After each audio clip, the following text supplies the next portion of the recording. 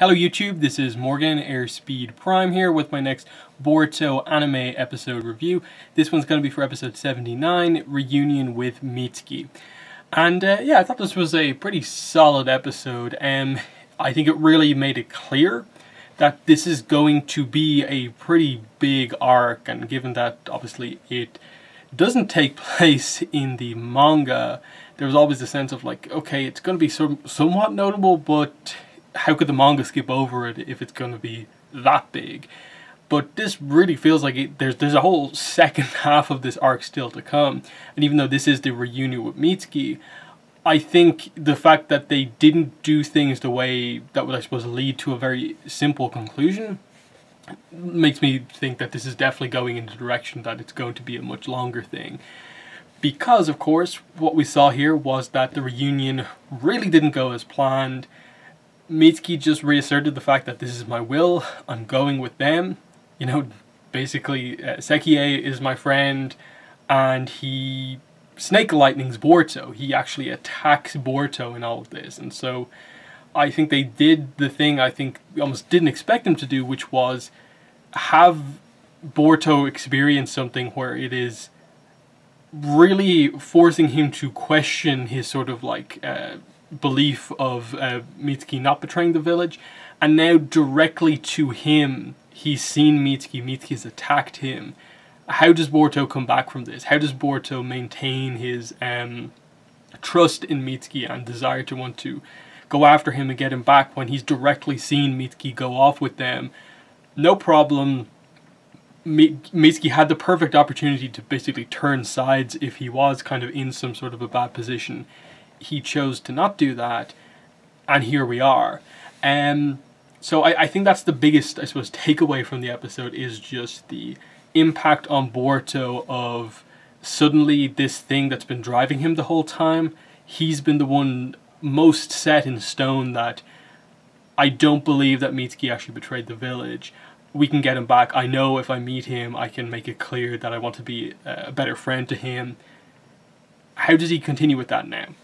So that's going to be really interesting to see as the episodes progress, but it's also going to be interesting to see just what exactly Mitsuki's up to, because again, going back to the start of this arc, which at this point is a while ago, it's all about Mitsuki trying to find out what his will was. He even asked Onoki what that was, which that stuff is going to link it back in, I suppose, coming into play like next episode.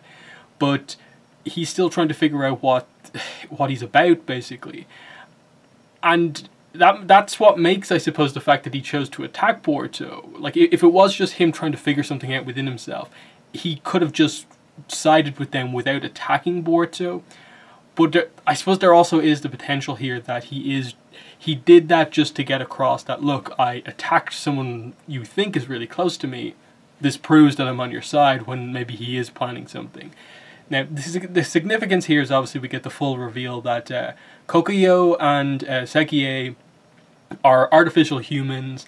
They are basically more complete versions of the Akata things, I think. I think that's what they are. But either way, the kind of earth kind of monster things that are also around them, they are basically better versions of them, whereas the Akata things are more kind of beast-like versions of them. And that's why they want Mitsuki, of course, is to figure out, I suppose, how to turn their version of what an artificial human is into a long-lasting one, like a Mitsuki, by analyzing him in some way. And, of course, one of the key rooted problems which is causing Mitsuki to do this is that he's kind of questioning, am I on the good side because, like, I was made to be on the good side, and in a way I don't actually have a choice myself.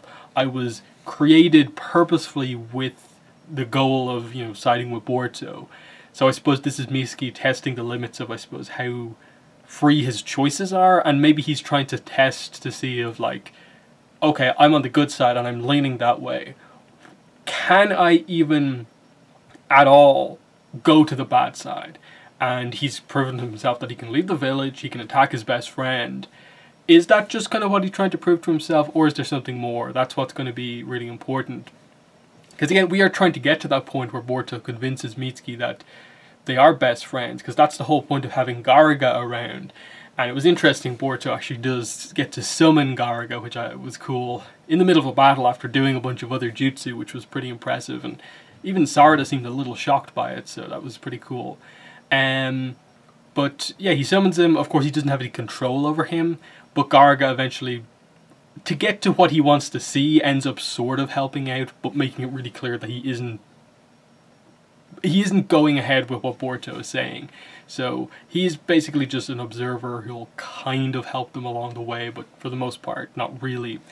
And he is obviously trying to see if Boruto can be the one to convince him to, I suppose, trust people again. And now Boruto suddenly has to go through that exact thing. And it makes Boruto and Garuga actually at this point very similar as characters in terms of having experienced a big betrayal. And it's going to be very telling what direction Boruto takes. Does he go down the Garuga path, or does he stay strong and just continue to go after Mitsuki regardless of what? Because this is very quickly turning into a similar but kind of different version of Naruto chasing Sasuke, and how far will he go to make this happen? And now suddenly Boruto is going through that, so that's interesting. As far as the fights go, it was a pretty action-focused episode for the most part. Kokio, more or less, is just, he's very powerful. He has kind of strength that kind of goes even beyond just what his build looks like. And he doesn't really have any jutsu. He's like a weapons taijutsu expert, and it just seems like enhanced strength is basically the main power that he has. Which is cool, because he was just able to completely like stonewall everyone he was up against.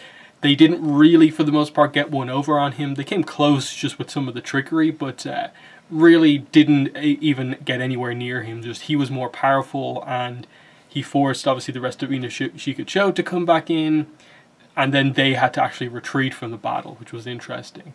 Sekie is revealed to have Deidara's basically explosive clay, detonating clay jutsu, and while he doesn't seem to be able to do it as quickly, it's a more kind of basic version of it, whereas Deidara was obviously advanced, the master of it. He's still very good at it, and it's a very powerful jutsu, so he's a good... He was impressive in the fight, though I think in that case they were more trying to just get everyone together.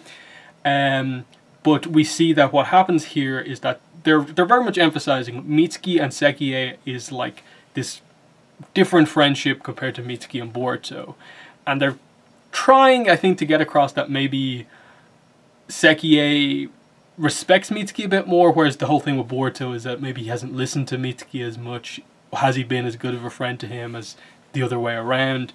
Maybe Sekie is doing that better. And just the fact that Mitsuki actually looks out for Sekie when Sekie goes down with...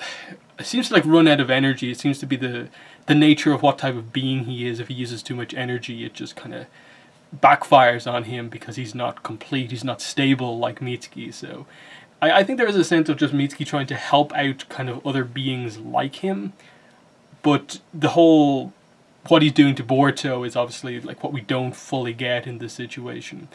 So I think that there's obviously a lot to come. We'll come back to fights with Kokio, Sekie, I assume. We're going to get introduced the main villain, I suppose, once again here. We're going to go back into the village hidden in the stone and get into that plot, which was introduced in the previous episode. And I think that will begin to explain things a bit more in terms of just what exactly is going on here. How were these kind of artificial beings created? And what's the significance of everything that's actually happening here? Next episode, I think, might give us the sense of how big of scope the arc is, or how small it is, because it feels like there's still a long way to go. Just based off like the opening and the fact that like the new Sand Trio are in it, who obviously we saw at the tuning exam.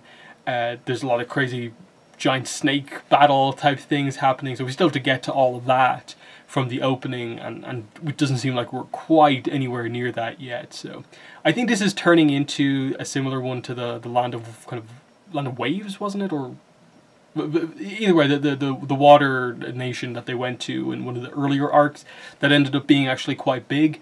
So I think it's going to be like that version of it, but with the the stone village here. So, and if they go about it that way in Boruto, where like they cover canon content, then they have like a big arc that maybe expands the rest of the world, like they go to the lightning village in like the next one or something like that.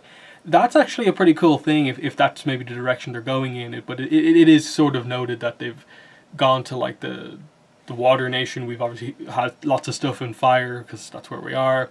We're dealing with Earth here, the village hidden in the stone, and there's still kind of other ones to go.